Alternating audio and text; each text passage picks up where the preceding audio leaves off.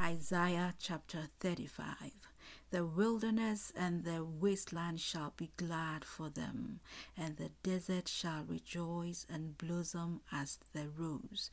It shall blossom abundantly, and rejoice even with joy and singing. The glory of Lebanon shall be given to it, the excellence of Carmel and Sharon. They shall see the glory of the Lord, the excellency of our God. Strengthen the weak hands and make firm the feeble knees. Say to those who are fearful hearted, be strong, do not fear. Behold, your God will come with vengeance, with the recompense of God. He will come and save you. Then the eyes of the blind shall be opened, and the ears of the deaf shall be unstopped. Then the lame shall leap like a deer, and the tongue of the dumb shall sing.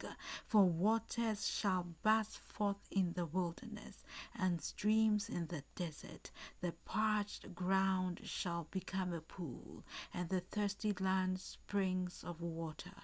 In the habitation of jackals, where each lay, there shall be grass with reeds and rushes. A highway shall be there, and a road, and it shall be called the highway of holiness.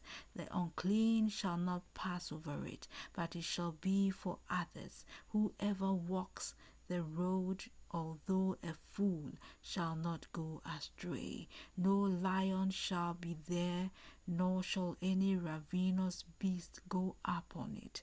It shall not be found there, but the redeemed shall walk there, and the ransomed of the Lord shall return, and come to Zion with singing, with everlasting joy on their heads. They shall obtain joy and gladness, and sorrow and sighing shall flee away.